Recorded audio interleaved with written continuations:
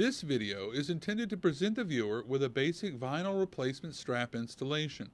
Please keep in mind that installations will vary by chair type, and this video should be used as a general guideline for installation.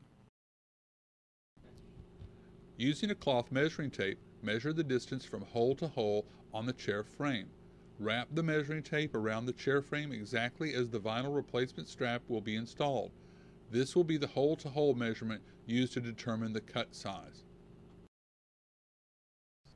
Use a measuring tape and scissors to cut the vinyl straps off the roll at the desired size.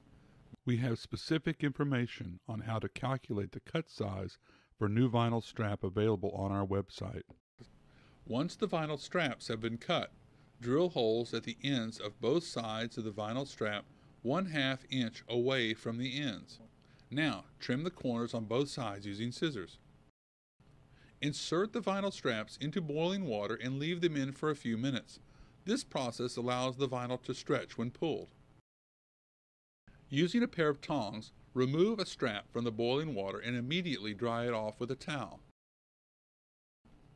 Insert a rivet through the vinyl strap and attach to the hole in the chair frame using heavy thumb pressure. Insert a rivet through the strap and into the hole in the underside of the chair frame. Next, wrap the vinyl strap around the frame twice. Using one hand to hold the chair frame, use the other to pull the vinyl strap across to the opposite side. Hold the vinyl strap in place with one hand while making the double wrap with the other. Attach the vinyl strap to the frame using a rivet. Finally, carefully slide the vinyl replacement strap over itself and adjust as necessary. This video is intended to present the viewer with a basic vinyl replacement strap installation. Please keep in mind that installations will vary by chair type, and this video should be used as a general guide